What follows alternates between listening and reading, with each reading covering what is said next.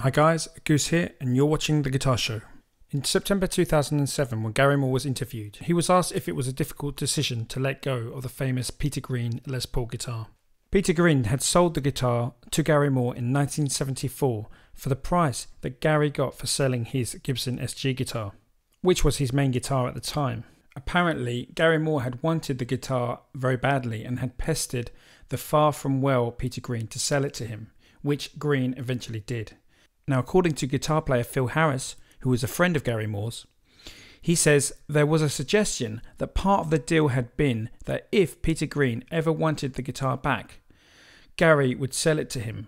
But Phil insists that Gary told him, had Green ever asked for it back, the answer would have been no.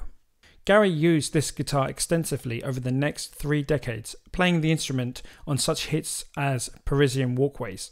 When Gary was asked, "Why did you let it go?"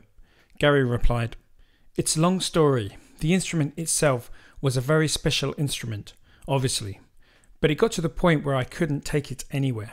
I didn't want to sell it. I had to sell it for various reasons, but mainly because I injured my hand a few years ago and the insurance didn't pay up.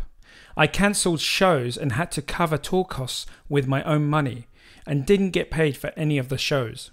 I ended up with debt. So it was a financial thing, and that was the quickest way to do anything about it. I mean, why would I want to sell it? That guitar was played by Jimi Hendrix and Jeff Beck. Rory Gallagher played it. I played it. It was a very special instrument." So Gary sold this guitar in 2006 for somewhere between $750,000 and $1.2 million, according to various reports online. It was purchased by Phil Winfield at Maverick Music, and was later put up for sale on the company's website for $2 million. Now, some other sources state that Gary actually only got £300,000 for the Peter Green Les Paul, and it was a discreet sale to a collector before it ended up with Maverick Music. Then, somehow, the buyer dropped out and the Maverick Music boss bought it outright. And as a result, Gary was very unhappy about this turn of events.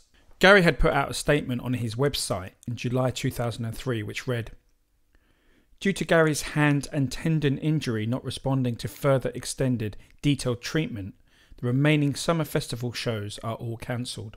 Now, another reason why Gary Moore may have felt the need to sell this guitar is explained by Phil Harris again. Phil says, "Gary suffered financially, doing a lot of tours just to put food on the table. He wasn't financially rewarded like some others. Ask yourself, would he have sold the family silver, which is what the Peter Green Les Paul was, if he didn't have to? No, he wouldn't.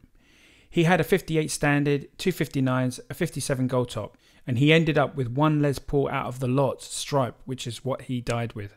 But he wouldn't have sold that Peter Green one unless he had to." Another reason why Gary felt he may have needed to sell this guitar was that he had to fight 2 separate court cases in Germany from musicians, both claiming that the riff for Still Got the Blues had been ripped off from them. He won one, but lost the other. There was a feeling of bias at these court cases, as these were brought by German musicians in a German court. Still Got the Blues single reached 31 in the British singles charts in May 1990. One of these cases had been going on for about 4 years prior to the final outcome.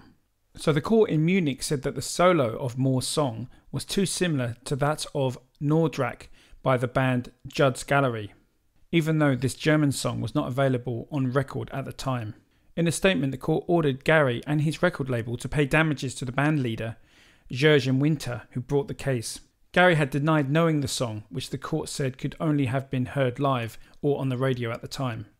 The court said it had no evidence that the solo had been lifted deliberately, but this was immaterial in copyright infringement.